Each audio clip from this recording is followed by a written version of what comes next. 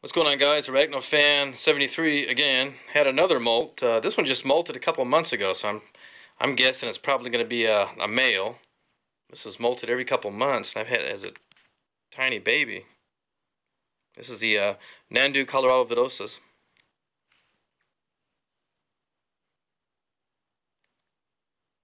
Yeah, it molted in March, molted December.